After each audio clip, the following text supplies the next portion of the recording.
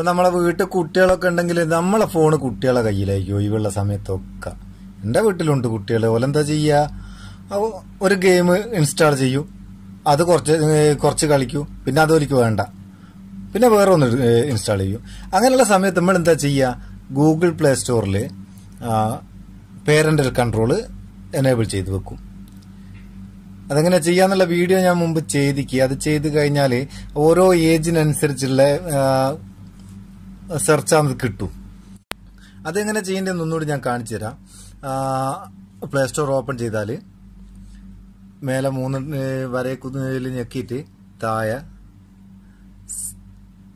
ഇവിടെ സെറ്റിംഗ്സ് എടുത്താൽ സെറ്റിംഗ്സിൽ താഴെ നിങ്ങൾക്ക് കാണാം പേരന്റൽ കൺട്രോളിൽ ഇതിവിടെ എനേബിൾ ചെയ്യുമ്പോൾ ഒരു പാസ്വേഡ് ഞാൻ ഇതൊന്ന് ജസ്റ്റ് ഒന്ന് കാണിച്ചു തരാനാണ്. ഓക്കെ കൊടുക്കുക, എന്നിട്ട് ഒന്നുകൂടി അത് കൺഫേം ചെയ്യുക. ഇങ്ങനെ ചെയ്ത് കഴിഞ്ഞാൽ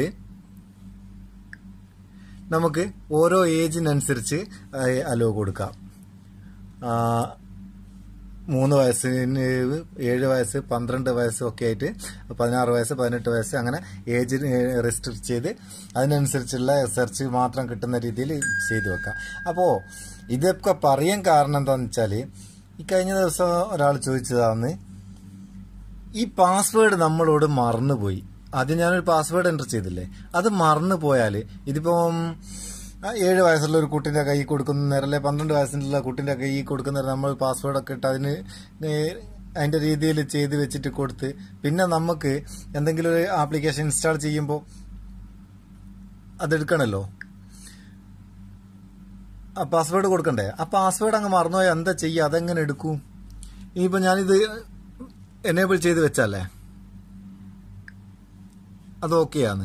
ഇനിയിപ്പോൾ എനിക്കത് ഡിസേബിൾ ചെയ്യണമെങ്കിലും പാസ്വേഡ് വേണം, അത് മാറ്റണമെങ്കിൽ.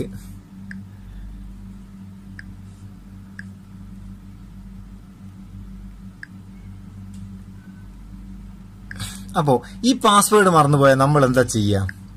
അതിന് ഒന്നും ചെയ്യണ്ട, നിങ്ങൾ നിങ്ങളുടെ ഫോണിന്റെ സെറ്റിംഗ്സിലേക്ക് പോവുക.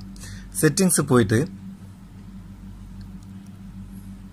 ആപ്ലിക്കേഷൻസ് എടുക്കുക, അതിൽ പ്ലേ സ്റ്റോർ എടുക്കുക. പെട്ടെന്ന് കഴിയുന്ന പരിപാടിയാണ്, ഇതൊന്നും ഒരു പരിപാടിയേ അല്ല. ഗൂഗിൾ പ്ലേ സ്റ്റോർ ഇവിടെ നമ്മൾക്ക് നോക്കിയെടുക്കുക.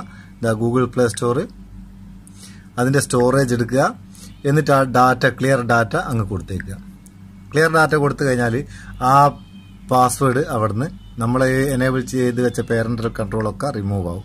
ഇനി നമുക്ക് പ്ലേ സ്റ്റോറിന്ന് തുറന്നു നോക്കാം. തുറന്നിട്ട്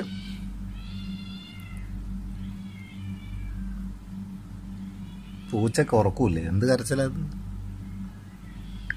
അവിടെ നമ്മൾ സെറ്റിംഗ്സ് എടുത്തിട്ട് പേരന്റൽ കൺട്രോൾ നോക്കിയാൽ ഓഫായി കിടക്കുന്നത് കാണാം.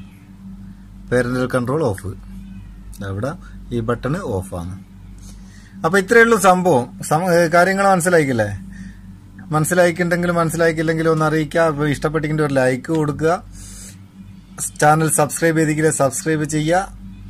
വേറെ എന്തൊക്കെയാ മാണ്ടിയെന്ന് വെച്ചാൽ മാണ്ടിയ പോലെ അങ്ങ് ചെയ്തേക്കും. നമുക്ക് അടുത്ത വീഡിയോയിൽ നല്ല സെഗ്മെന്റ് കാണാം. നിങ്ങളെ സ്വന്തം Muthoos Meppayur. Thank you so much.